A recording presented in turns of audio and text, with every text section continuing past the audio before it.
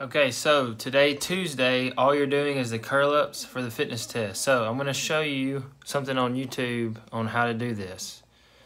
Okay, so this is the curl-up cadence test. So all you type in is curl-ups test, and then you're going to see this little black screen when you search it.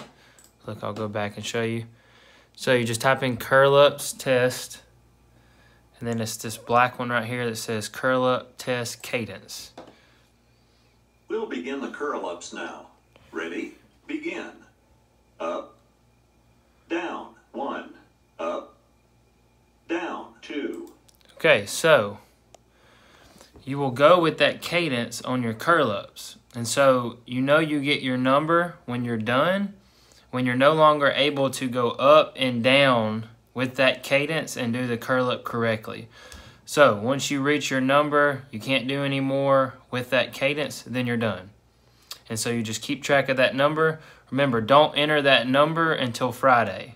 Okay, so wait to enter your curl-up number with all your other stuff for the fitness test on Friday. See you guys.